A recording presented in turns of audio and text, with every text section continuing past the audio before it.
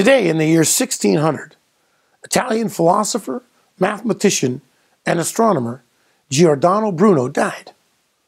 Bruno proposed that the sun was simply one more star, and the stars all suns, each with its own planets.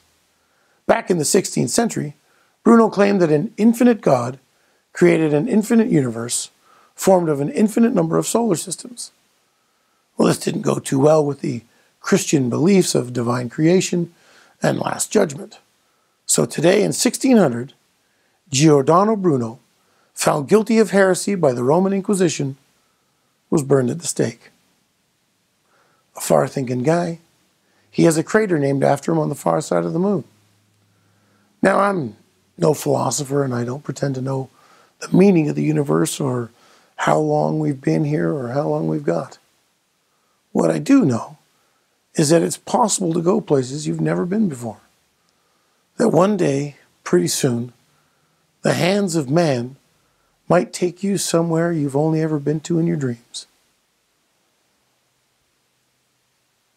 These hands. This man. Kill me.